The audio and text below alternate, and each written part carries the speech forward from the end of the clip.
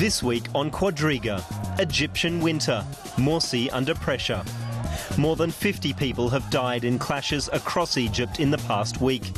The chief cause of the unrest, frustration that the new leadership has failed to improve the lives of ordinary Egyptians. President Morsi faces growing criticism.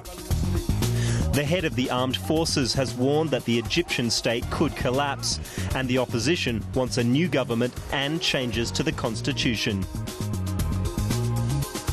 On Wednesday, Morsi visited Berlin in an effort to obtain financial backing and to convince Europe of his democratic credentials.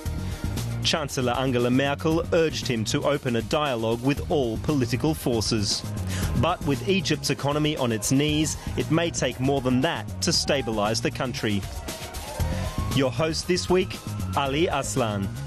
Hello and welcome to Quadriga. Despite the turmoil back home in Egypt, President Morsi took time out to come to Germany, to visit Germany here in Berlin, and to ask Chancellor Merkel for financial and political support. Yet he had to cut his visit short and head back home because he's becoming increasingly under pressure where the turmoil is continuing in Egypt. So the question is, what is going to happen in Egypt and how much longer can Morsi stay in power? That's what we're going to talk about with my three experts, and they are: welcome to Said Samir, who is a Berlin-based journalist from Egypt, who's published numerous articles in both English and Arabic publications. Thomas Hasel is a German broadcast journalist who's specializing on the Middle East and North Africa in particular. And Hoda Salah is an Egyptian-German political scientist. Welcome to you all. Said Samir, Egypt, once again, one is inclined to say, whenever one gets the feeling things are under control, Egypt once again is back in the headlines. Everybody is looking towards Tahrir Square once again. Explain to us why these new protests? Actually, the main cause for this protest is that many people in Egypt are not happy with the policies of Morsi. He has spread so many promises, during his election campaign and even afterwards, and he doesn't really keep much of his promises, and there's a huge disappointment, not only in the opposition part, but even some of the supporters of Muslim Brothers started to lose hope. Recently, many of his direct consultants, 6 consultants, resigned from the service, and they declared afterwards they are not sure if the decisions are made in the presidential palace. Thomas Hasel, in Egypt just recently marked the 2nd anniversary of the revolution that toppled Mubarak and supposedly brought a new age and of democratic culture to Egypt. Many people are convinced that Morsi betrayed the revolution. Would you go as far as to say that he's the one who betrayed the revolution? No, I think it would go a bit too far to say he betrayed the revolution, because it's a very difficult situation he's in. He's the first more or less freely elected president in Egypt, which is quite important. But he has to reform so many things. He has to change a whole structure of a country, politically, economically, etc., etc. And I think he has a lot of opponents who don't want these big changes, people who profited a lot from the past eras under Mubarak. And so I think he has to deal with these people. And then, on the other hand, he has a problem which is difficult to deal with maybe as well. The Muslim Brotherhood, which is the main group behind him, has no real experience in a democratic culture. So I have the feeling, and everything I'm reading about shows me signs in this way, that they want to stick to power. They fear of losing this power again, because they have this long experience of being oppressed by the state security apparatuses. And they don't trust anyone. And so it's very hard for them, apparently, to reach out to the opposition, which they really should do. And on the third point is there's an opposition which is there, but which is not really wise, in my opinion, until now, to reach out as well to the Muslim Brotherhood and to the president and to say we have to sit around a table and we have to find an agreement to bring a better future to Egypt. And we will certainly talk more about the opposition that is forming in Egypt. Hoda Salah, when you look at Morsi and the actions that he implemented ever since he came into power, what would you say? Is he given a fair rap by the international community, or? I think, like what Thomas said, he has a lot of challenges in Egypt. The army is very strong too. Okay, he guarantees the rights of the army in the constitution, and they have this very deeply police state and the corruption in Egypt. And he has, I think, a very strong opposition and very strong street. Do you know, I think what happened now in Egypt, it's remind me a little bit as the last days from Mubarak. I hope that Morsi doesn't have his last days in Egypt, but you know, I think people go now on the street not because they are they see that he betrayed the revolution, but I think a lot of people too they feel a lack of respect. Do you remember? By whom? By Morsi. By Morsi himself. By Morsi and the Muslim Brotherhood. Do you remember as in the last days of Mubarak, it was the same situation. We had the election, and it was a big corruption in the election, and he said 90% of Egyptians are for me. And then you had very quiet street, and after 2 weeks, it was explosion. And the same happened now after the this constitution. What is this? Abstimmung. The referendum. Referendum.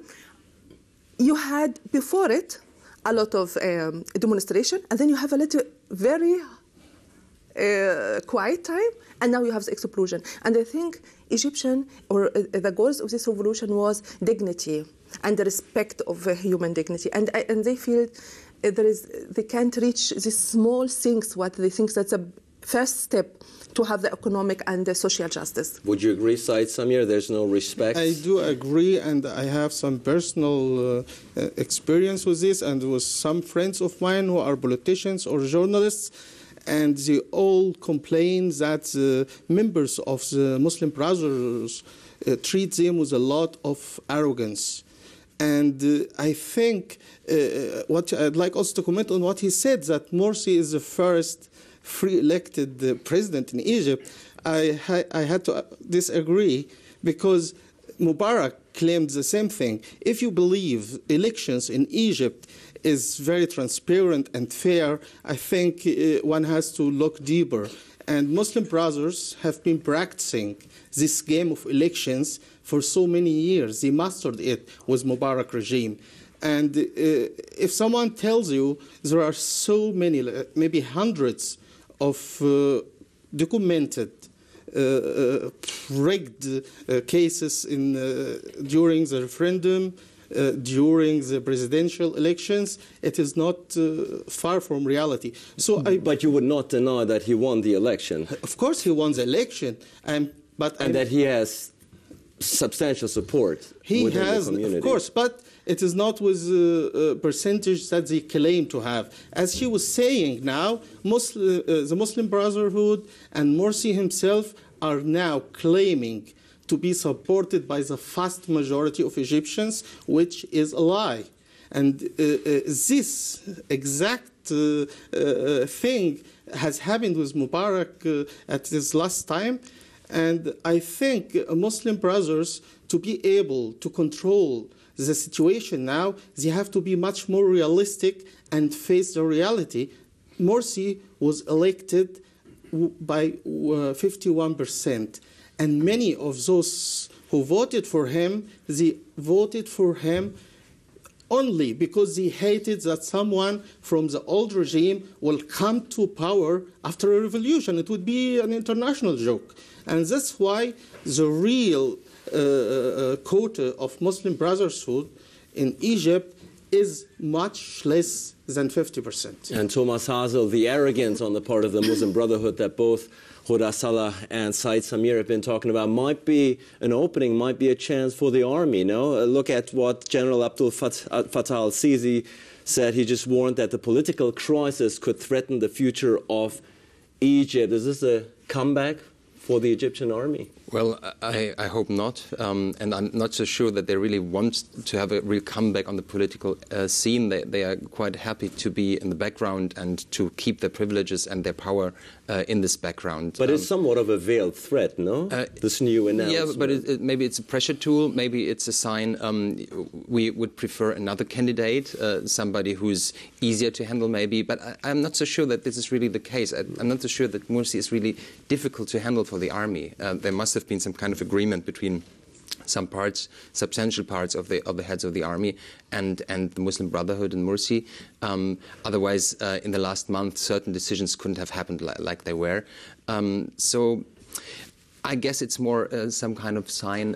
We watch you. You're not free in your decisions. And I think this is the big problem, and this is the case. Morsi is not as free as an elected president should be.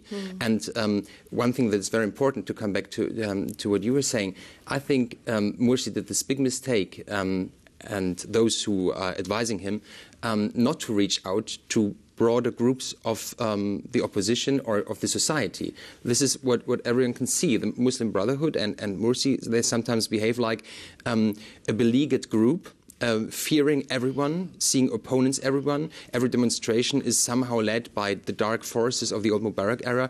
That's not a democratic way to deal with these things. And I think it would be very, very important for the Muslim Brotherhood and Morsi and the opposition as well, not to see foes everywhere, not to say Islamists are the evil or secularists are the evil. They have some common ground. All those who want to change Egypt for a good and democratize Egypt and reform the economy and bring some kind of social equality, they have to sit together and forget about these, let's say, a bit ideological issues. And I think this is the only way to go. Otherwise, these forces that really don't want any change in the system, they will prevail. Huda Salah, you seem to agree with Thomas Hasel. That's the same message what I tried yesterday to say to Morsi. I was invited. I was from the 100 persons who were invited in the embassy. And you can imagine it was maybe 70% or 80% Muslim brothers. And you feel that too. They feel very strong. And yesterday I tried to say to him this message. I know he has a lot of challenges. And I know he has inside challenges and in the country with the army and the police, but inside the Muslim brothers. And I try to say to him, Muslim brother now has a trend to more dictatorship. And the Muslim brother was, for a lot of us, a moderate current. And we support him. And we still support him. And I asked him yesterday, please try to free yourself from these very small Muslim brothers and be a president of all Egyptian with the different currents. And we will help you. And I told him that a lot of us, really a lot of us too, from other currents, we support him to win the election. And now we are afraid because of this, a lot of pressure from the army. So would you say Morsi is a hostage of the more radical fractions within the Muslim Brotherhood? You have now a trend in the Muslim Brotherhood. You have the most moderate people, they are now outside the Muslim Brothers. Before the revolution, they were united, like a lot of opposition in Egypt, because the enemy is very clear, is the old state. But now, I was in Cairo now. You see on the street, in Madbouli, in publisher houses, you have more than 20 books from people. They were inside the Muslim Brother and said, it's very conservative now for us. We would like to have our freedom. And yesterday, I tried to give him this message. Why you lose this moderate and liberal Islamist, and why you have now in the Muslim Brother these small, very conservative and radical groups, and try to free yourself, and we are beside you. But the people yesterday from the Muslim Brothers, they were so against me, but I hope that Morsi knows that we will not forgive to him if the army will come in the discussion now. So President Morsi, if I understand it correctly, has to emancipate himself from fractions within his own party. Said Samir. Yes, I just want to comment on one thing she said about the number or the percentage of Muslim brothers inside this meeting at the embassy. It doesn't by any means represent Egyptians here in Berlin or in Germany, and they were chosen very selectively. And I'll give you an example. I was invited to this event by an organization here, and my invitation was questioned by the embassy, rejecting that. How can a Muslim like me being introduced to the meeting by a Christian organization? And I was shocked, but this gave us an indication. If here in Germany, this is how the embassy treat the situation, and they question my invitation based on my religion, being a Muslim and introduced by a Christian, how about it is in Egypt? I believe this slogan or this abuse of religion in Egypt by both Muslim Brotherhood and Salafists, as they are the one who represent religion, and any other opposition, they are against Islam. This abuse of religion is getting worse and worse during the last 7 months of Morsi rule. Hoda Salah, jump in quickly. Yes, very, very important. Yesterday, for me too, it was example of a little bit of the Egyptian society. I tell you something. Yesterday, maybe were 20 people that were Christian. And really, I was disappointed that the representative of the Evangelic and Copt church were there. And you know what they said? President Morsi, we thank you very much that you are our president. And no critical words about what happened now in Egypt from conflicts in the religious conflicts. And yesterday I thought it's the same. Not Morsi has to change his mind on thinking way, but Egyptian too. Christian and the representative of the Christian church, they don't see themselves as a citizenship, equal citizen. But, and you know, yesterday I thought, okay, 7 women were invited like me, I am the quota, and I hope that not Morsi, that the opposition and the different currents in the Egyptian society change their mind and political attitude too. Well, clearly the problems within the Egyptian society are very complex, but there's one issue that is really absolutely fundamental for the future of Egypt, and that is the state of the economy. The state of the economy right now is in shambles. The Muslim Brotherhood have not been able to put it together. Let's have a quick look at what the future holds for Egypt on the economic scene. Egypt's tourism industry is one of the country's most important sources of income. Many hopes rest on foreign tourists continuing to come. But in Cairo and at many of the ancient sites, visitor numbers have collapsed by as much as 40% compared with before the revolution. A further problem is that the army retains control over large parts of the economy. Many Egyptians hoped in vain that the end of the Mubarak regime would change that and free up business. In addition, parts of the state bureaucracy worked slowly or not at all during the political changes of recent months. That made it difficult for businesses to obtain permits and rendered the economy even less competitive. Egypt has only limited ways to earn foreign cash, such as the Suez Canal. As long as there is political uncertainty, those earnings will continue to be threatened. Well, Thomas Hazel, we just saw the economy in Egypt is clearly in decline. Tourists and foreign investors have been staying away during this time of chaos. What needs to be done here? Well, the most important thing is some kind of stability, and to show signs that the economical era as well is somehow reformed in a positive way. Before under Mubarak, there was political stability, but still the economy didn't succeed in a way it could have done with all the advantages Egypt has. And I think after some kind of new political stability is reached, which has to come by more democratic means, of course not autocratic stability again, then all those blockades and obstacles to a freer economy have to be settled. So that means the bureaucracy, which is really a big hindrance to a development of smaller or medium productive companies, has to be reformed. It must be much easier to fund little companies, to create companies, to expand their own creativity. There are so many young people with great ideas in Egypt, but they always find out when they want to realize their ideas, there's somebody blocking them. And this has to change. And youth unemployment in Egypt is particularly high, leading to a great deal of frustration. Said, Samir, what would you say?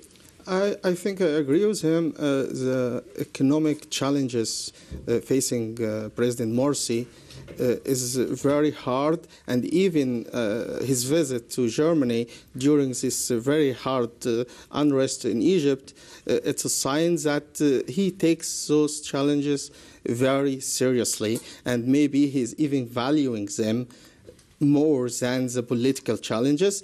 And he was disappointed, of course. He was thinking that he would be able to come to Germany and try to spread his promises as he spreads butter. But of course, the German partner is well advised about the situation in Egypt. And if he claims, yesterday was during the press conference, that Egypt is on the right path to democracy, no one will believe him, looking what's happening in Egypt. If he claims that he is in favor of what is called in Egypt the civil state, meaning it's kind of military state on kind theocracy, it is very known in Egypt that there are two main powers or two main political groups. One that is supporting the civil state, or they are the liberals and seculars and so, and the ones who are the Islamists, which are Morsi part of it. So coming here to Germany and claiming that he is in favor of a non-religious state, while in Egypt his group is demonstrating with slogans to apply Sharia. So how can you justify this? So he was disappointed. It was clear he was here mainly to try to attract financial aid from Germany and to improve the very bad situation. And I'm afraid if the economic situation in Egypt improved quickly, Muslim Brotherhood will lose any credibility, because the vast majority of the supporters of Muslim Brotherhood are a segment of the society which are economically challenged, let's put it this way, the poor. The ones who believe in their slogans are the ones who are mainly not highly educated. They are the poor. This is what the elections showed. I'm sure he is disagreeing with me because he likes, or what he presented is that the opposition against Morsi is mainly the ones who are against change. I disagree completely with him. The opposition against Morsi mainly are the ones who initiated the revolution. We can put three groups in Egypt, very definite groups. One are the ones who are pro-revolution, and the other one are the old system and the Islamists. And those groups' dynamics are the one who are forming. Let's give Thomas Hazel a chance to respond to it. Make this point clear. Of course, not everyone who's against Morsi is part of the old system. That would be is a majority. What is a majority? No. A lot of people on the streets, young people who want a real change, they are against the old system of Mubarak. They went to the streets 2 years ago. They went to the streets again and again, and they try to construct some kind of new system. And of course, there are people who profited under Mubarak in the administration, a lot of rich people as well. Yeah? The whole security apparatus wouldn't exist like it is there now if it hadn't been funded in the way it was. The military has a very special role, which is not normal for a democratic country. Yeah? And all those people have to lose if there are real reforms, state reforms, democratic reforms. And this is the problem. How can you build a bridge between those in the Islamist movement who want changes and those in the, let's call it, liberal or secular movement who also want changes for a better? Because these are the two who have to win. And those who have to lose, they are deep in the state and they try to fight every change. This is the big problem, and you should not confuse both, of course. Yeah? I mean, I know a lot of Egyptians, and they are wonderful people, and they want change. And they said, we either voted for Morsi because we didn't want Shafiq back, the old system, or some of them said, well, we are so afraid of the Islam, so we voted for Shafiq, but we didn't want him, really. And so they had no real choice. That's the problem. The third power is not really there, and the opposition is still not this third power, I fear. And if the opposition can be this third power, as Thomas Hasel called it, what would you say? There's a National Salvation Front, which has by now rejected all call for national dialogue put forth by President Morsi. The National Salvation Front, the most prominent faces, Mohamed al-Baradei, the former UN diplomat, Amr Moussa, former foreign minister, Hamdin Sabahi. What would you say? Who among these are the most likely candidates to rally the country behind him? I am disappointed from the Muslim Brotherhood, and I am very disappointed from this National Front, because they have a coalition with some figures from the old system. And now, if you really need a revolutionary change, then you have to distance yourself too. And now we have some figures in this, So you call them the old guard? They are part of the old guard? A part of them. Because al-Baradei, and I think what, now, because you said there is three powers, it's very, I think we will make a mistake if we concentrate, we have the government, and then we have the opposition, and then we have the young people. I think there is another power, we forget it, that's the poorest Egyptian on the street, and they do now the most demonstration. Now you have this violence, because these people, they lose a lot in the Mubarak side, and now they lose more. And now you have a lot of them, they are dying, 22 person, they are judged to death. That means who pays all these things, the economic disaster, and who is the poorest Egyptian. And these people now, they are who are now on the street, and they said, we will carry our own revolution. And perhaps to shed light for our views, the 21 people are supporters of a football club that are sentenced to death. And some of them were not in this football too. Man took them, there is a lot of studies. This was a game between Port Said club Al-Masri and the Cairo club Al-Ali a year ago, where 74 people died, and the death sentences now handed out are to supporters of Al-Masri. I would like just to conclude what I said, that now you have in Egypt a big crisis in the people who really carry this revolution. They don't trust the Muslim Brother, but they don't trust al-Baradei, but because they disappointed them, because they cooperate with the old system. And now you have this own government on the street, and this power of the street now, I see it challenged everybody, and we have to take it, because that's really, I am afraid that in the next time it will be very bloody, because it's not just demonstration for revolution, but for their food too, and social justice. And Said Samir, indeed, the opposition is not very popular, because a lot of people are saying that if you had come together in the first place back then, when election time came around, we wouldn't have to deal now with Morsi. We wouldn't have to deal now with the Muslim Brotherhood. Of course, actually, some candidate like Hamdin Sabahi, he is very open about this, and he said, I am really sorry about doing this big mistake and not collaborating with Abdel Fattah, for example. They would have no problem to win. And the opposition is not, as you said, so popular. No, they are popular. If you look at the results of the first phase of the presidential campaign, Muslim Brotherhood didn't win. The candidate, Morsi, didn't win maybe like a third of the voters. I'd like also to attract a very important question about how can a president be a member of an illegitimate political group. Until now, the Muslim Brotherhood in Egypt is not an illegitimate group. There are so many calls on them to try and come out and be transparent, say, come, register yourself, and tell us how you are financed, how many members you have, and play fair with other groups in the society. But even the president, being a member of it, is not encouraging this. And I don't believe that Morsi is the biggest power in the Muslim Brotherhood, and many people say, and not even the Murshid, he's just a religious figure for the group, but the most powerful person in the Muslim Brotherhood is the richest one. And the economic inside, the business deals inside the Muslim Brotherhood plays a very important part in ranking who has more political power. And that's why I believe Morsi is facing pressure not only from the opposition and not only from the old system, but also from inside the Muslim Brotherhood. They are forcing some decisions on him, and that's why I said earlier some of his consultants had to resign because of this. So he's in a very bad situation. Until now, he is trying his best.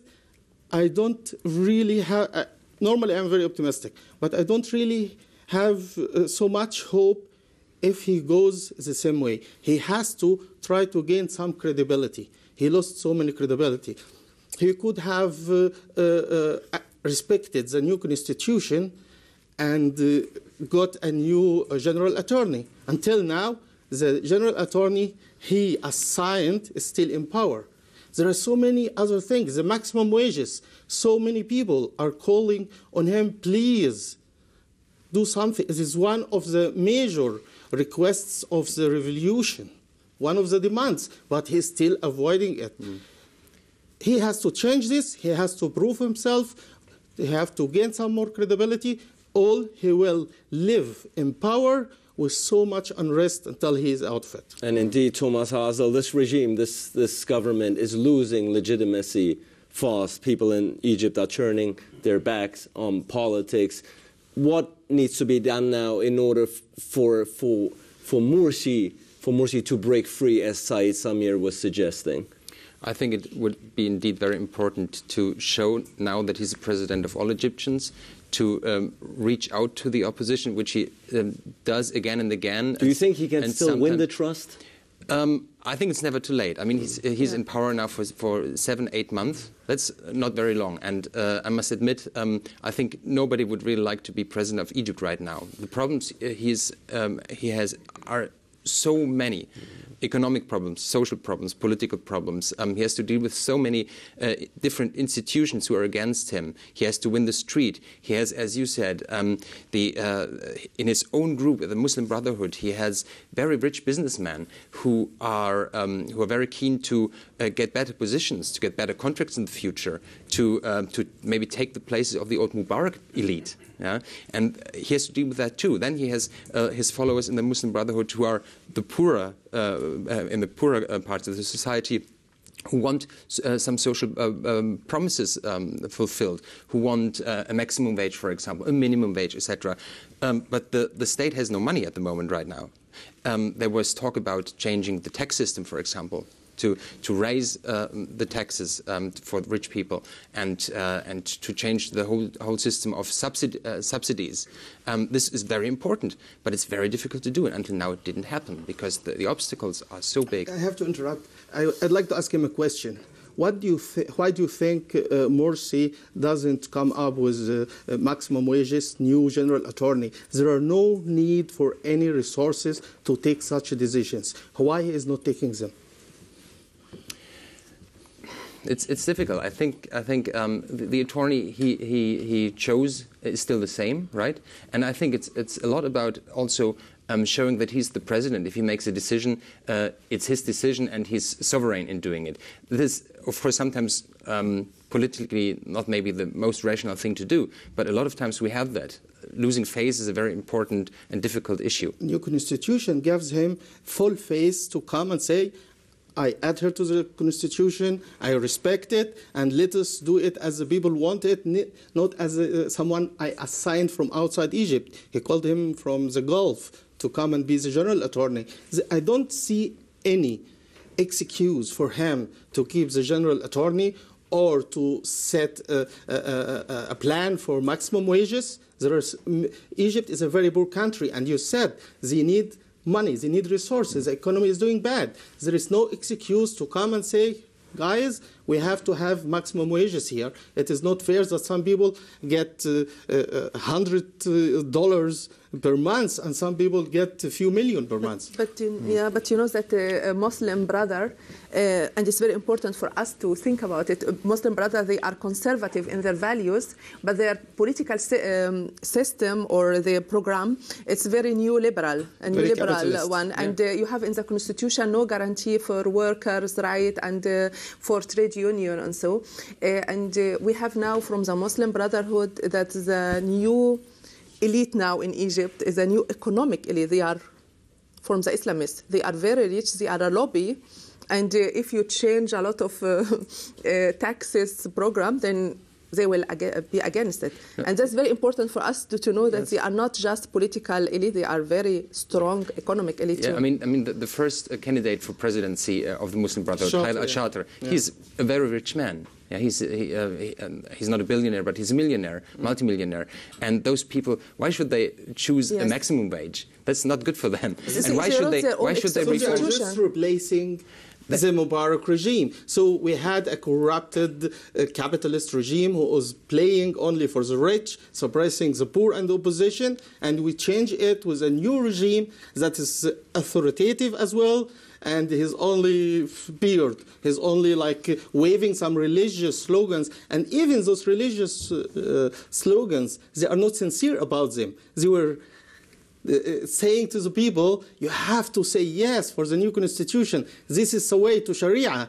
And they know very well this will never be the case. It is unrealistic. And that's why just a few days ago, the biggest Islamist group, Salafist in Noor, they started now being very critical against, and they even joined the Salvation Front. And so the unrest, the political unrest in Egypt is immense. They have to be really sincere. They have to work hard and prove that they are not just providing empty words. But if I may say something about this, it was quite clear that the Muslim Brotherhood will not be a democratic force once it comes to power.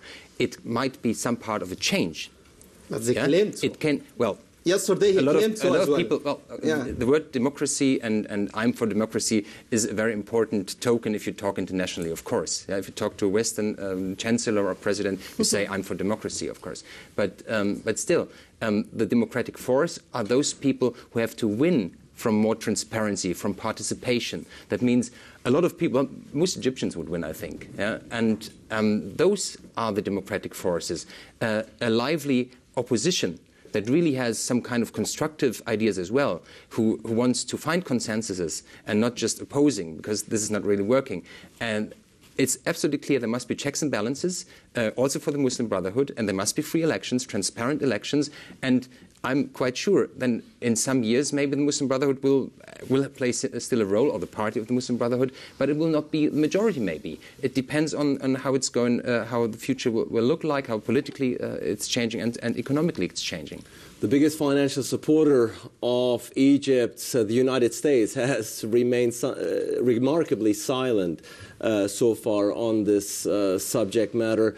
What would you all say? Would it even be wise for an outside force now to step in and try to influence events within Egypt? Anyone? I think the American government did and does influence Egyptian politics. Apparently, there was really a strong current inside the Egyptian army who wanted Shafiq to win, and they would have let him win, but apparently the Americans talked to them and told them that would be the worst thing to do. And so Morsi was the better bet for them, and I think they're still somehow influencing him as well. And Egypt, of course, is a pivotal country in the African world, in the Middle East.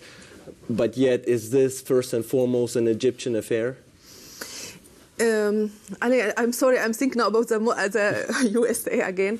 Do you know what we have now in Egypt? It's we concentrate now on cooperation with Germany and USA and what they are doing in Egypt. But now I notice we focus again on this governmental relationship, international relationship. But what we have now in Egypt too is this power, what I said, this in the street power, and they are very anti-Western. And now, if Germany helped a lot, Germany has, or USA too, if they helped, but now in the same time, when you go in the demonstration and you have in your hand this gas, this tear gas, yeah. it's made in USA. People read that. in Germany. Or the pistols or so. Do you know?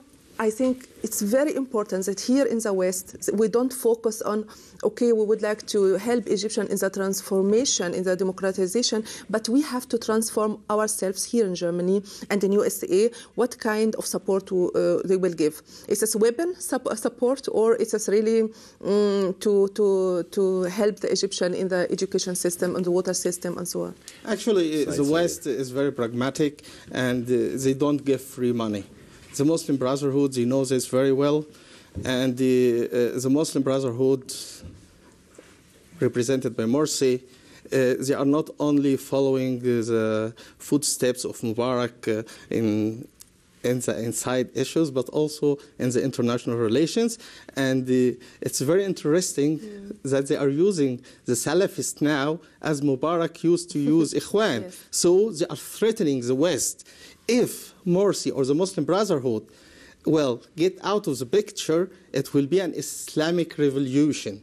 And it was said very bluntly in the public, and this threat is the same scenario that was Mubarak using when the West would try to put some pressure on him, say you have to let some democracy process go, and say if we have democracy in Egypt, Muslim Brotherhood will come and you will have a lot of problems with them. And they are doing the same now. Well, clearly, we still have a long way to go in Egypt, and clearly we will talk much more about Egypt in the coming days and weeks. I want to thank my guest for a very spirited discussion. I want to thank you out there for tuning in, and looking forward to seeing you again next week for a new edition of Quadriga.